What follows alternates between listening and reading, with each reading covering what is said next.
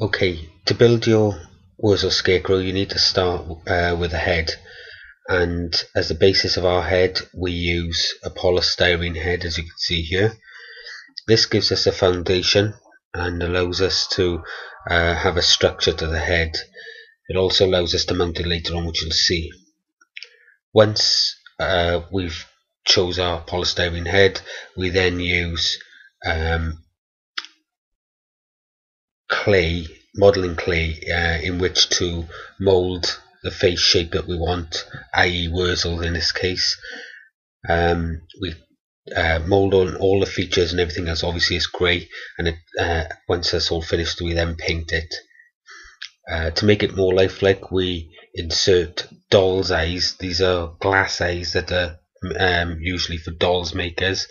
It's not a cheap way of doing things, but we wanted it to look as realistic as possible. We struggled finding hair for Worzel, and we settled on the caveman hair. It was the closest thing that we could get in which to sort of simulate Worzel's hair. And here's the finished result after painting, adding the hair, cutting it and restyling it, and here is what it looked like with his hat on. The next thing is for us to make the body of Worzel, and for this we wanted a strong frame because this is going to be stood in an allotment. So we used a tree trunk that had fallen in recent storms. As you can see from the picture, this picture has been inverted so that you can see the idea, but it's just basically a forked trunk, and this will give you your legs, and then you get your arm, which is another piece of trunk, which is then cut and screwed into the area where the arms would be. In this photo you can see us cutting the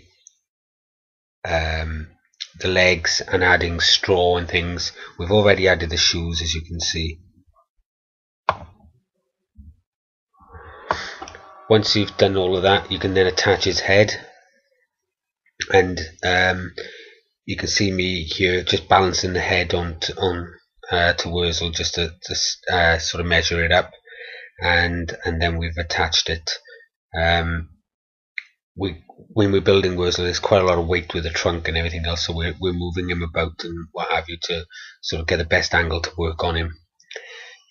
In this photo you can see where Worzel's head is attached, and what we've done here, we've created a spline between the head. We drilled out the polystyrene head and added in a piece of 3x2, and that's been screwed in behind the head and the sides of the head into the 3x2, and then that's been sunk into the tree trunk as well. Here's Worzel pretty much finished. It's going through various stages and what have you. In this photo is a close-up of what he looks like with all the scarves and all the padding, the straw and everything that we've packed into him. By the way, we used full-length straw. We didn't get like hay or whatever, just stuff him. This straw was 4 feet tall, and we would cut it down to the lengths we needed. We felt it gave a better look, pretty much like it does in the show.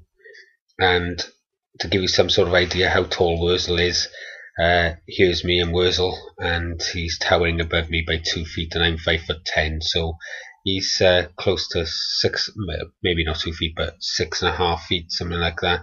So he's going to make a substantive scarecrow. Anyway, hope this gives you an idea how to build one, and if you've got any questions, just give us a shout. Thanks.